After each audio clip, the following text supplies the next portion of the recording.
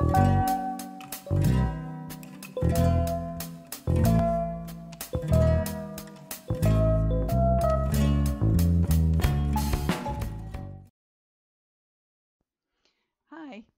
I'm going to put this portrait of a girl on top of this background that I created. If you haven't seen the background video, go back one. Let's get started. I adjusted my camera angle because I'm going to sit to do this face. Bring my chair in. I normally don't sit when I'm doing my videos unless I'm drawing. Then for some reason I do have to sit down.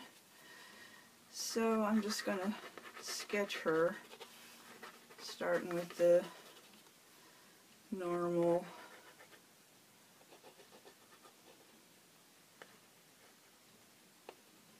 proportion marks.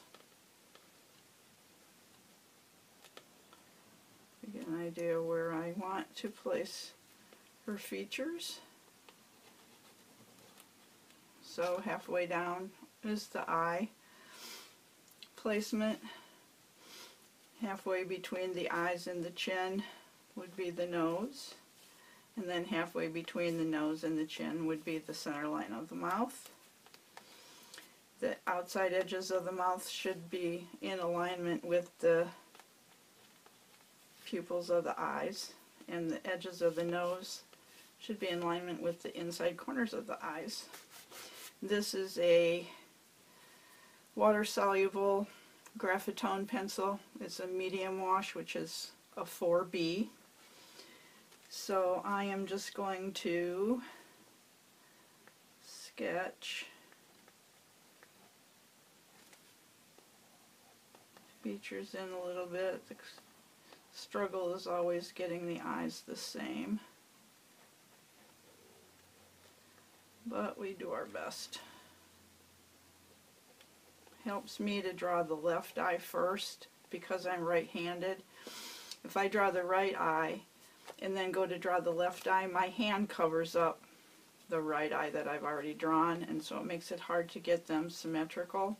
But if I draw this one first, the left one, when I move over to the right, I can see what I did over there.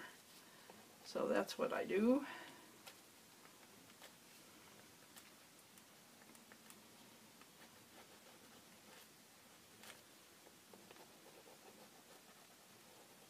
And she's just going to be kind of a whimsical girl. I'm not going for super realism here because it just takes too long. So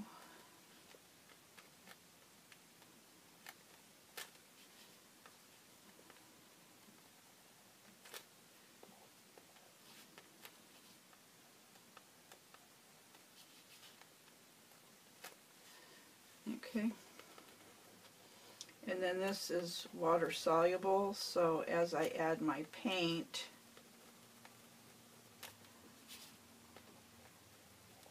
some of these marks will just darken the paint and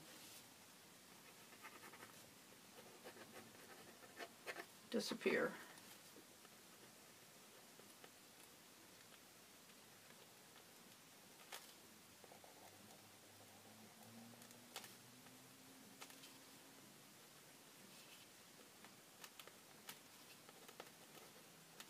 Unless I can get some shading in at the start.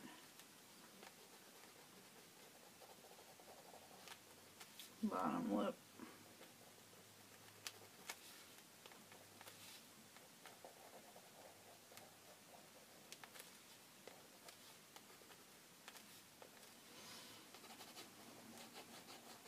Always a shadow underneath the bottom lip.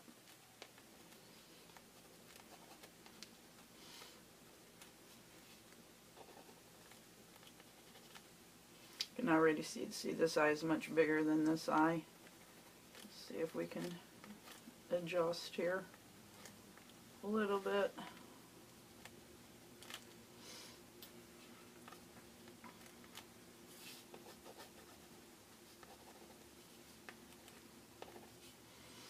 And then some brows. just scribble them in.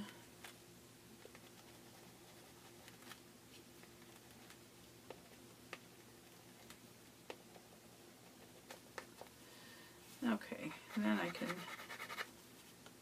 the face is obviously already established on the crease here for me on this side. So I'm just going to bring this in a little bit.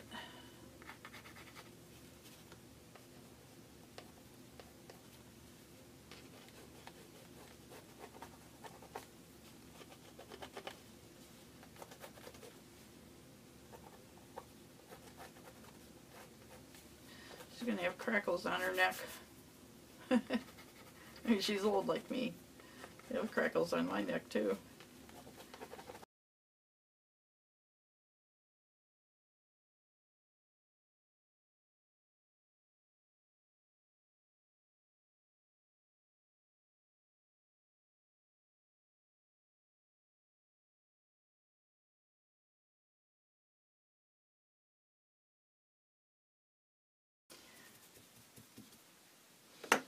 I'm going to dry in between each layer so I don't lift the paint.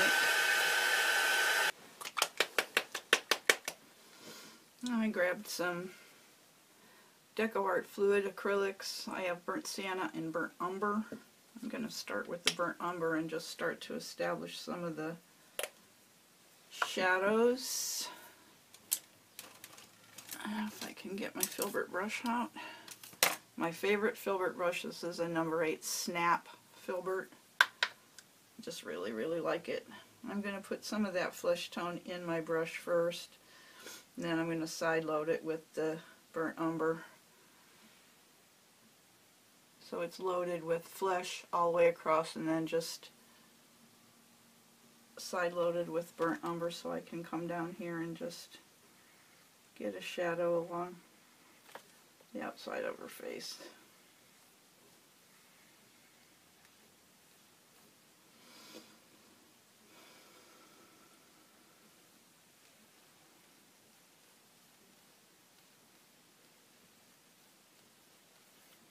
And then I'm just going to walk it out a little bit so it's not so much of a line.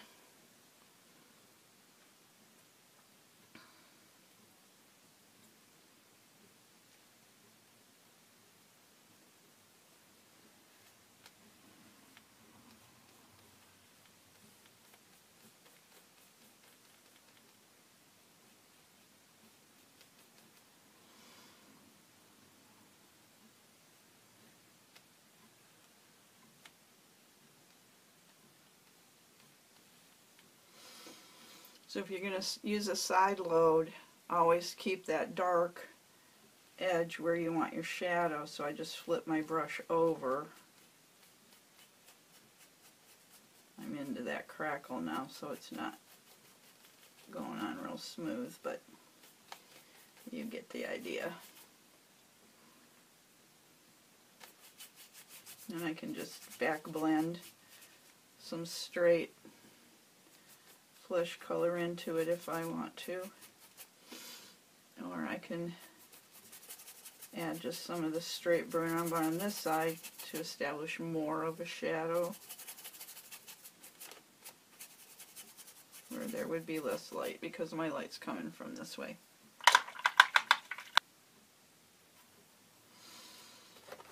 And I have to turn, I'm sorry.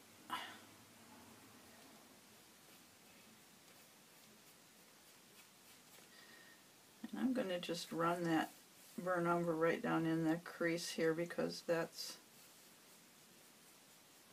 wasn't really going to take that side of her face across onto the other page. I was just going to let it end there. So a little bit of a shadow across there. I hope I'm still in frame for you.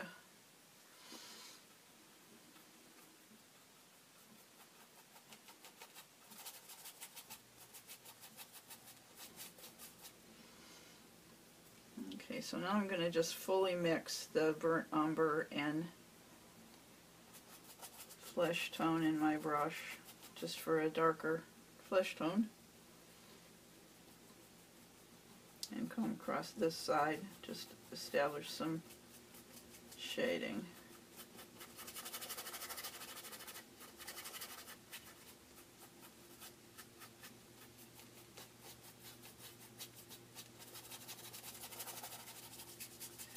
Just kind of dry brushing it on, really.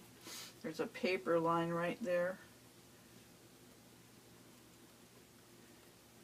The paint doesn't want to go on evenly there. I'm just going to dab it. It'll be fine. I'm probably seeing it a lot more than you are because I'm right on top of it.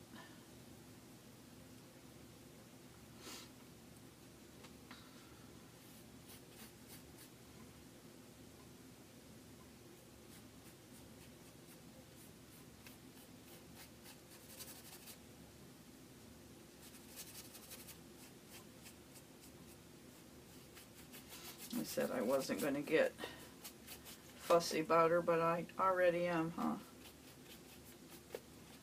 Let's get a little loose down here on her neck.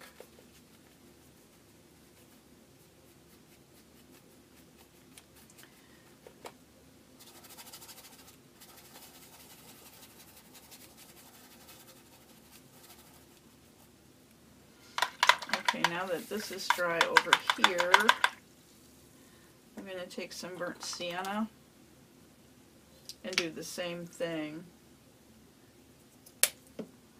Pick up some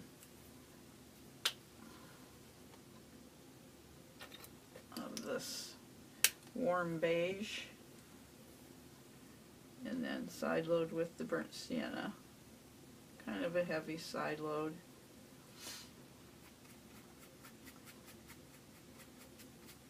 And I'm just going to go down and then walk it in.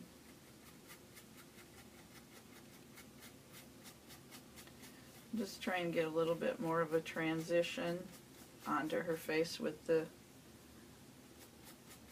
shading without having stripes.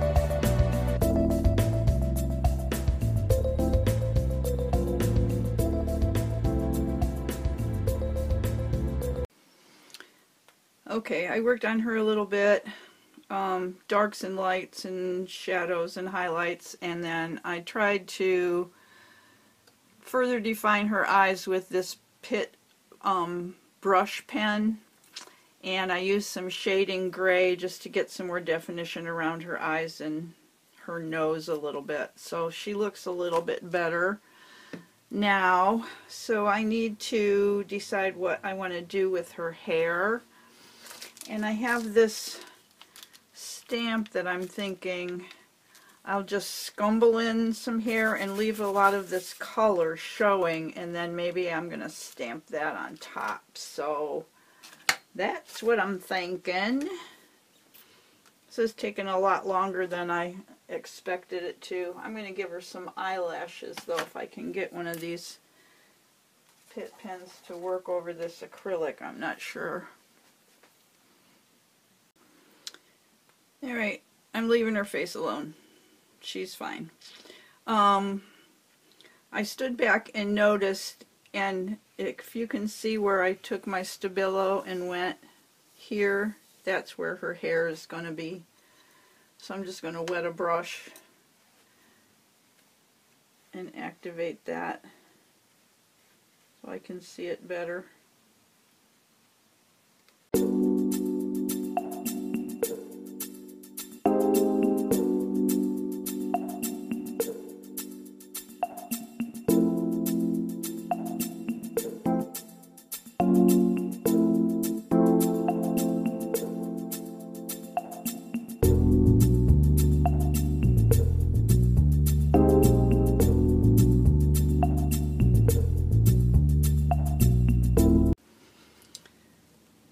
Inking up this floral stamp,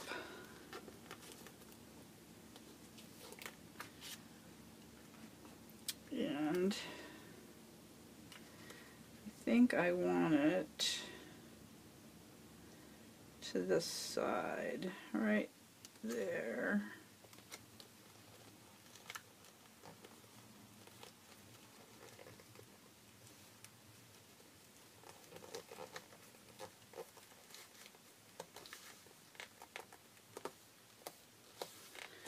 Trying not to move it,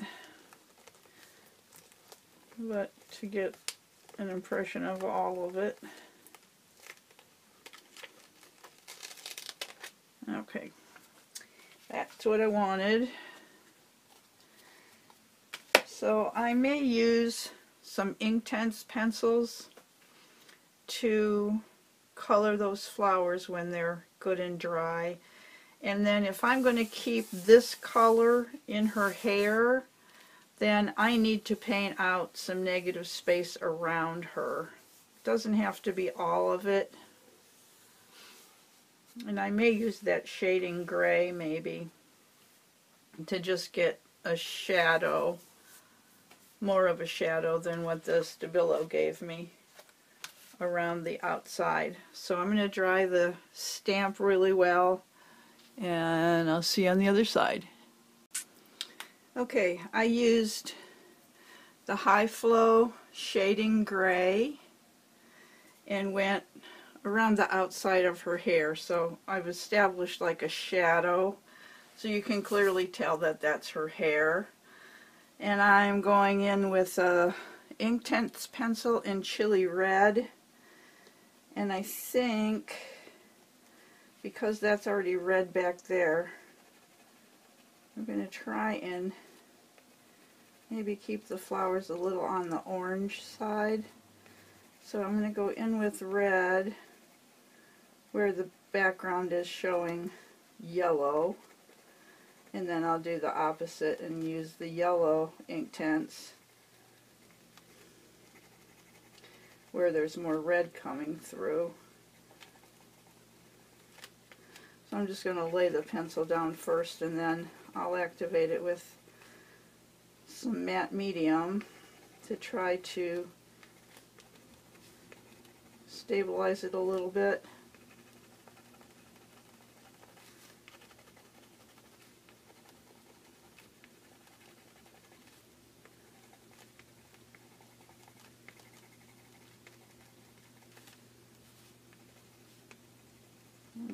more red toward the centers. Okay, then this is cad yellow. I'm just going to put a little bit here and there on this one, just to kind of get a little orange going.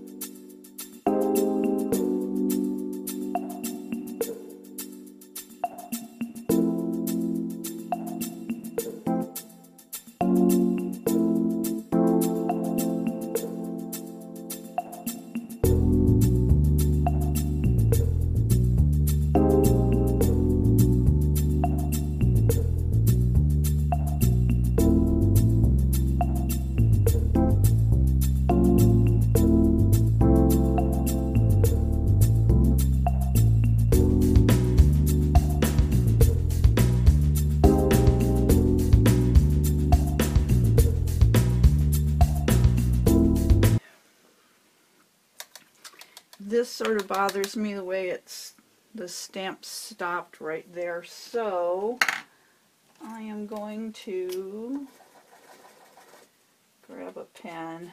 There's always a crapshoot as to whether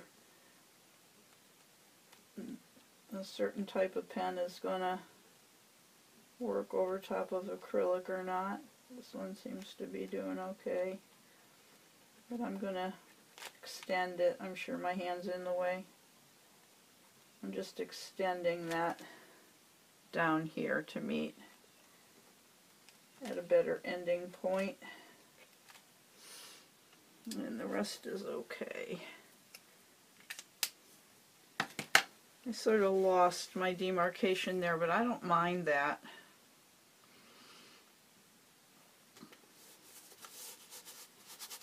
Shading gray is all dry now.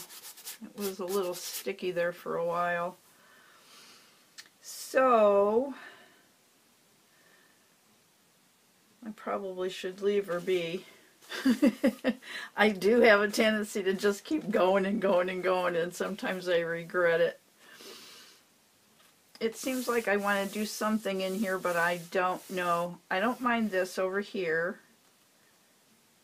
I probably should stop and just stand back and look at it better. I think I'm going to let it be as it is for right now.